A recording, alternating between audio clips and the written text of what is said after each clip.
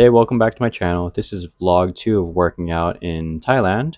So right now, doing handstand push-ups, I increased my total from 5 to 6.5. I had to do 3 half reps, well basically eccentrics, and 5 full reps. And that's the total I came up with, so increased the total by 1.5 reps since the last time. Still working on my balance. It's taking a while to get back. I used to be able to do 3 in a row. Eventually, I'll work back up to that. I'm actually thinking of increasing my handstand push-up sessions because it's more of a, yes, there's a lot of strength involved in handstand push-ups, but the balance aspect of the skill, you have to work on a lot in order to get it ingrained in your body. So yeah, thinking of adding more handstand push-up sessions into my weekly workouts. This week, I actually got food poisoning for the second time in a row, unfortunately, so I'm still feeling a little weak, and I actually had to travel a lot too, so I had to skip my Nordic hamstring curl workout on Monday, but you'll be seeing that again in the next workout vlog.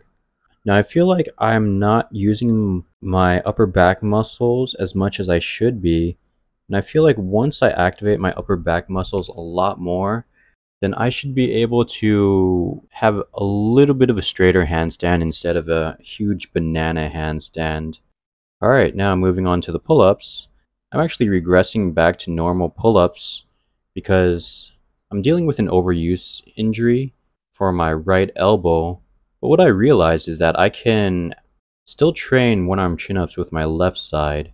It's a lot harder now than it was before because I'm about 10 pounds heavier, but I'm expecting to lose a lot of weight just due to the fact that I'm in Thailand, and the diet in Thailand is a lot lighter than an American diet. Whenever I go to Thailand, I usually lose a ton of weight and I get really skinny, so there's that. But I'm actively trying to fight against that. But regressing these pull-ups was nice. I didn't really feel much pain the next day in my right elbow, so I'm just going to keep increasing the amount of reps that I do for the pull-ups and sets. Maybe I'll make it to 5x5 and start adding some weight in there. Alright, moving on to the dips. Increasing 1.25 kilograms, so it was 17.5 kilograms last time.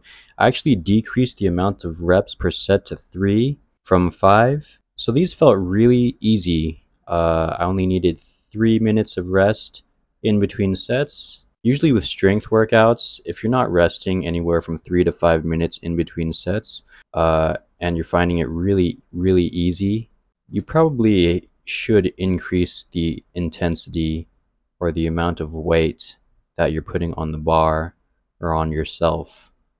It felt good to do these though. So the last time I actually failed at a 5x5 at 17.5 kilograms, and that's why I decreased the reps down from 5 to 3, and these feel good. Right now my only goal for these dips is just to get to a high intensity. I'm not sure where I want to stop. I'll probably just go to a 3x3 while increasing the weights, and then when I finally fail eventually at a 3x3, I'll go back to a 5x5 with a slightly higher weight than last time. Alright, so new ab curl variation here. I felt like this was very effective. This is my first time doing this variation. Just thought of it on the spot. It really helped my abdominals and my obliques to stretch out fully all the way down, and then I could contract all the way up.